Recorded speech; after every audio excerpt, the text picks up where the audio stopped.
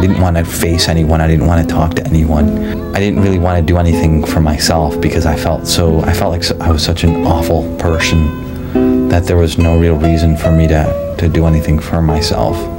Depression is more than just a feeling of being down in the dumps or blue for a few days. It is a serious illness that affects many people.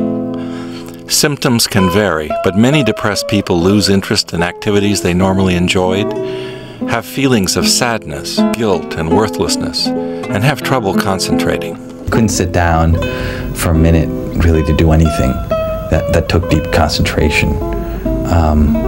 I tried to journal and I tried to do things, but I couldn't do that. I didn't read a book, didn't really do. I barely went to class. I wouldn't get out of the house. I was in college, so I wouldn't go to classes at all. I gained a lot of weight. A person with depression can feel irritable and restless and have sleep problems. Sometimes I'd sleep like only 3 hours a night because I couldn't sleep for weeks, but most of the time the opposite happened, where I would sleep 10, 12, 15 hours a day even. People who are depressed can feel numb and tired all the time. In some cases, it can even lead to thoughts of suicide. It was like I had big, huge weights on my legs and I was trying to swim and it just kept sinking. And I'd get a little bit of air just enough to survive, then I'd go back down again. It was just constantly just fighting.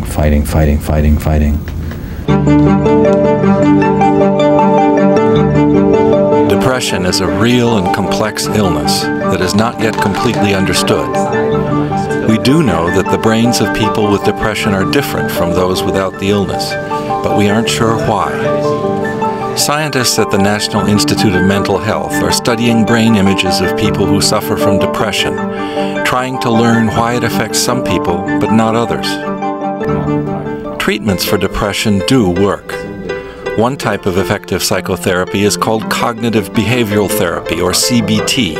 CBT can help you change ways of thinking and behaving that may be damaging or contribute to depression. I had one really good therapist, and through her I think I started really thinking about that I did have depression. Medications called antidepressants can also help. NIMH researchers are getting closer to figuring out exactly how these medications work, who benefits from them the most, and how to make better, more effective ones. For many people, a combination of medication and psychotherapy may be the best choice.